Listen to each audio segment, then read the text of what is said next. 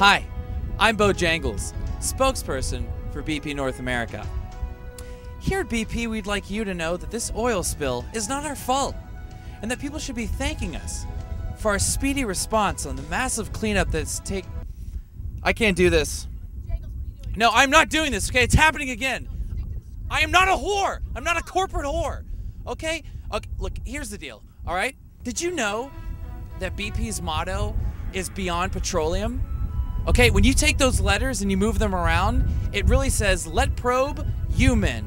In addition to the Gulf of Mexico, BP is planning on putting rigs in the Everglades, the Grand Canyon, and Mount Rushmore. Right on Washington's face. BP is blaming the oil spill on women that wear revealing clothing and behave promiscuously. The Gulf of Mexico is so polluted, it's gonna have to change its name to, well, wait a minute, what's filthier and more polluted than Mexico? Never mind.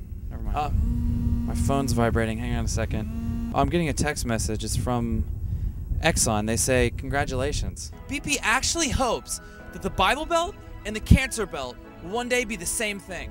BP thought that Jay Leno killed at the White House Correspondents' Dinner. Speaking of tragedy, BP directed the film The Hottie and the Naughty starring Paris Hilton. In addition to oil drilling and processing, BP will now be branching out into the baby seal clubbing and dolphin face stabbing industries. Yeah, they thought the Cove was a comedy. Nothing says American independence from foreign oil like British petroleum. If I have a milkshake, and Cuba has a milkshake, and I have a straw, and I come over, and I suck up your milkshake, Cuba, I suck it up! I suck it all up with my straws! All of it! I suck all. Sad thing is, this is a tragedy, and it's going to have a multi-decade effect.